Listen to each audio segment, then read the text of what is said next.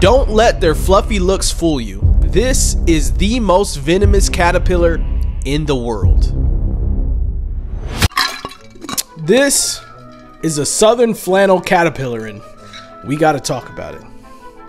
We gotta talk about it. I know, they might look innocent, but like I said before, they're the most venomous caterpillar in the world. So don't let their fluffy outer layer fool you. These fuzzy hairs are not for show. They're basically venomous needles. When they brush against you, these hairs break off and release venom into your skin. But not just you, they're predators as well. And let me tell you, their venom is nothing to play with. It holds toxins that can cause all kinds of trouble. So I'm guessing your question is, where can I find these venomous fluff balls? These guys are located in North and South America. They usually spend their time chilling in trees, plants, and shrubs, just kind of waiting for you to come along and touch them. I'm joking, they don't really like conflict. Now picture this, you're tending to your beautiful garden, minding your own business, and then boom,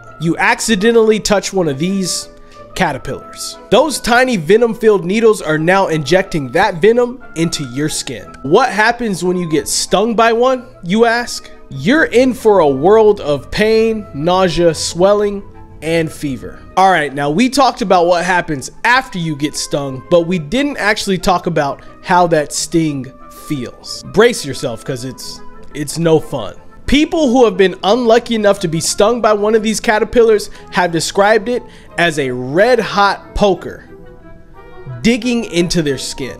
Yeah, I know. That doesn't sound like a good time to me either.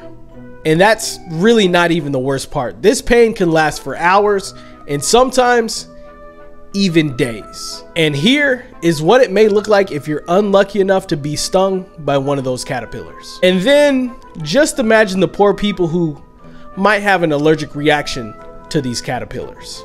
Much worse. But also, did you know that these venomous caterpillars also go by the charming name of Puss caterpillars? They also go by the Italian asp, the Perito, the possum, I gotta use my notes for this, the possum bug, and the woolly slug. You know how P. Diddy went by P. Diddy, Diddy, Puff Daddy, Puffy.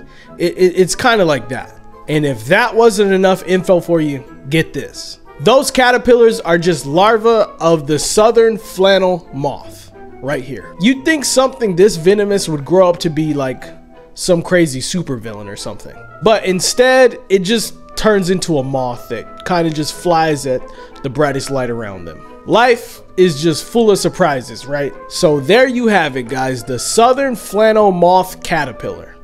The most venomous caterpillar in the world. A fuzzy menace that will give you a sting that you won't forget for the rest of your life. Friendly reminder, if you ever come across one of these caterpillars, just give them some space. I hope you enjoyed the video. The love has been amazing lately, man. So I just appreciate you guys being here.